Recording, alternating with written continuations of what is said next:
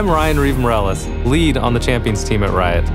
I'm here today to talk to you about our plans for Champions in 2022. Now, on the last roadmap, I shared that we'd be pushing the next 2 Champion releases into 2022. At the time, we weren't sure how it would impact our schedule, but now we have a clearer picture, so I'd like to share an update. Our goal last year was to release a Champion for every lane, with the exception of mid, which would be receiving 2. When we were planning Champions for this year, it became clear that we wouldn't be able to target the same goal for 2022, while still giving each champion the time and attention they would need. So we'll be slowing down a little. While we want to get champions out for as many of you as possible, it's more important to us that we release champions when they are ready, even if that means we don't hit a specific quota for the year. Take last year, for example, when we delayed Vex to build out her tech. We were worried about disappointing you all, but when we saw your reaction to her release, we knew we made the right call. We know it feels bad to wait over a year for a new champion to play, so we're still gonna aim for a spread of champions for each lane over a multi-year basis. We just might not hit every role every year.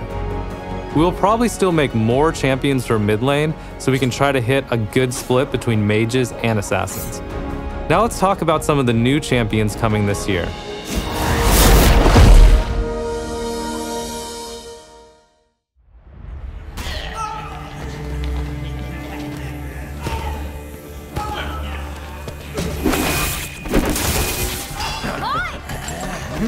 Si quieren meterse con él,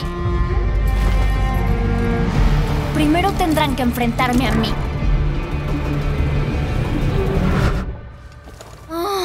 Ay, ¿otra vez?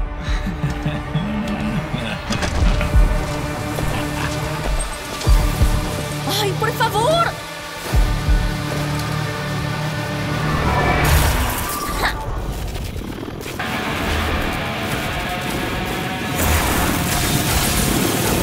¡Ya está! ¡Wow! ¡Debo apurarme! ¡Te estás metiendo con mi equipo! ¡Pistola de rayos entrando! ¡Permisito! Si los quimovarones no pudieron detenerme, nadie lo hará.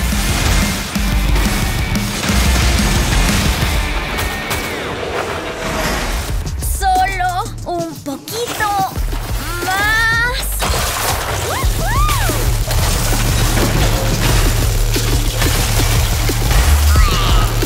¡Te tengo!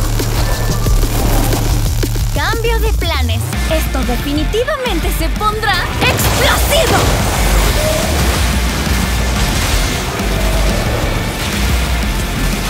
¡Oh! ¡Qué loco!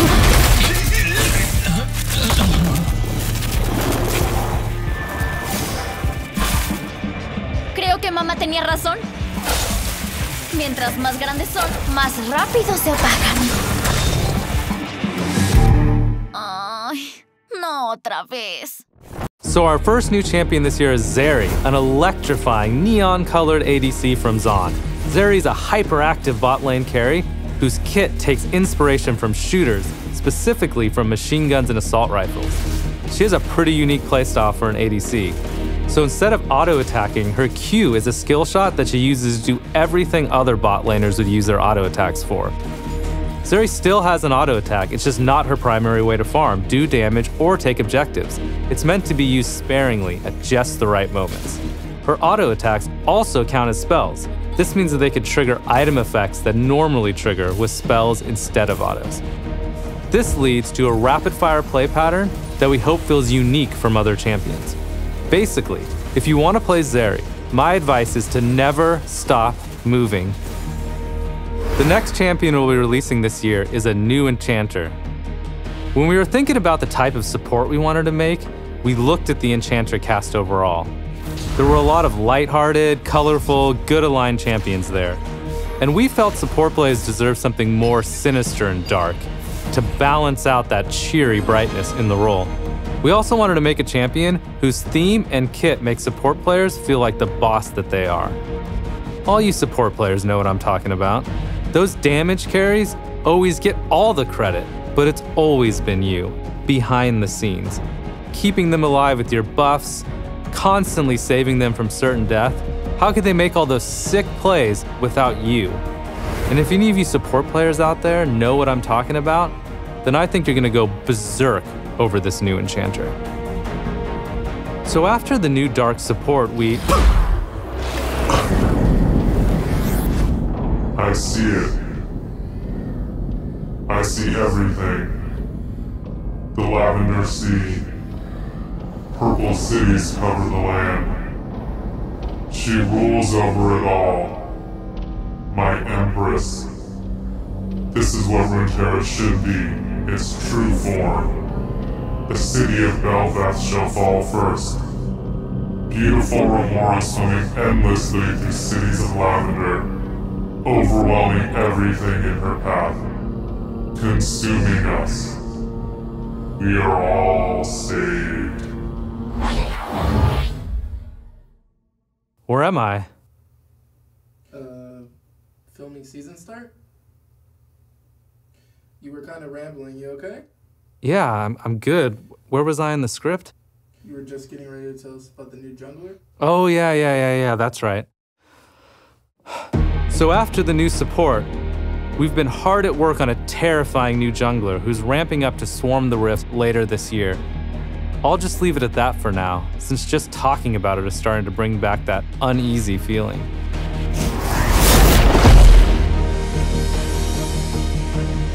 So that's all for new champions, but what about VGUs? Later this year, we're releasing the champion you all voted for last year, Udyr.